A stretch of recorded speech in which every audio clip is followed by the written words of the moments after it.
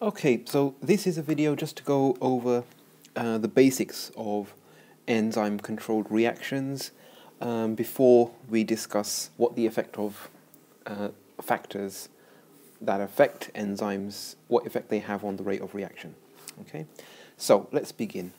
When we look at enzymes, there's a few things that we always have to consider. So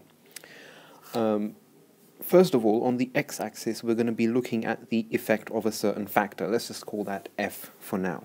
Okay, and that will vary along the x-axis.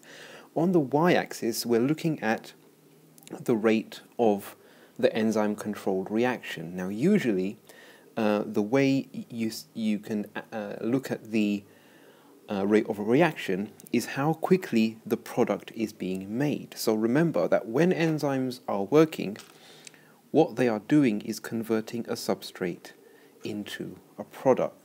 Okay, now that is a very slow occurring reaction without the enzyme, but when the enzyme is present, that reaction will speed up. Okay, the enzyme obviously regenerates by the end of the reaction and can carry out the reaction all over again with a new substrate. Okay, so slowly converting all the substrate into product. Okay, so how do we monitor those reactions? Well, usually what you do is you look at how quickly the product is being formed. So on the y-axis, we're usually looking at the rate of product formation. Okay, so we're looking at the rate of product formation on that axis, but it could be anything else. It could be the rate of a color change during the reaction. It could be the rate of substrate depletion. Okay, so how quickly the substrate is being lost. Anything that measures how quickly the substrate is being converted into product can be on this y-axis. So be aware that it could be different things, but ultimately it's measuring the rate of the enzyme activity. Okay, so the other basics that we have to consider is that at some point the enzyme activity could be very low.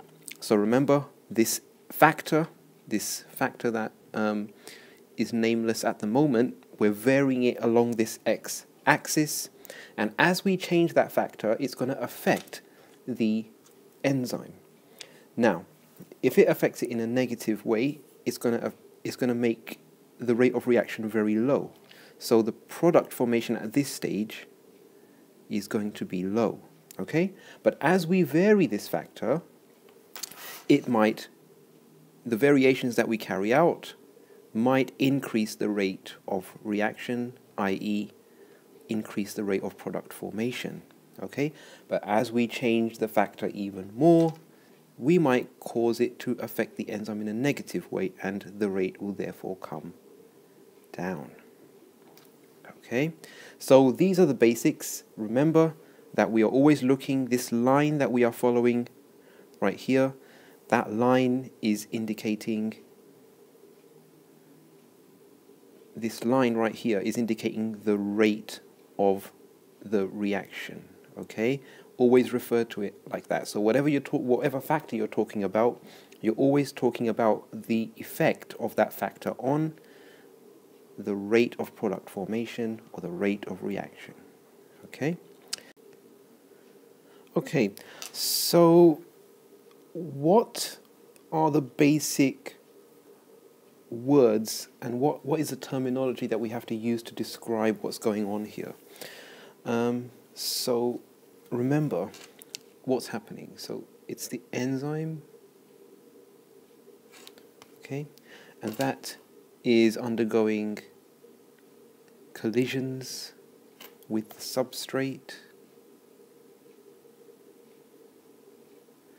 Okay, and because the enzyme is complementary,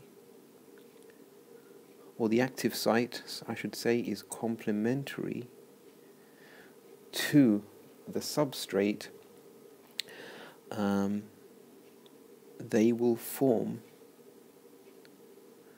an enzyme substrate complex. And if this enzyme substrate complex is formed, eventually you'll form an enzyme product complex, and eventually then the enzyme will have produced, or the enzyme would have helped make a product from the original substrate.